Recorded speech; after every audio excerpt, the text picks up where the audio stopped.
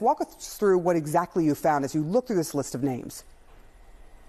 Sarah, when Donald Trump asserted last week that he didn't know who was behind Project 2025, we decided to take a look at all the authors and contributors who are listed on Project 2025 Signature Project, this 900-page playbook for his Trump's second term.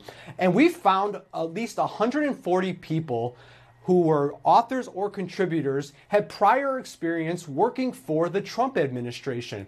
Now, this includes people who rose to the highest levels of his government, including 6 people who served as cabinet secretaries, including HUD Secretary Ben Carson, who remains very close to Donald Trump, as well as the cabinet secretary in charge of the Office of Personnel and Management, that's Russ Vought, who I should also point out recently helped put together the RNC platform that Trump approved. There's also several ambassadors he appointed. There are people who worked very closely at shaping his immigration policies, as well as someone who served as a deputy chief of staff.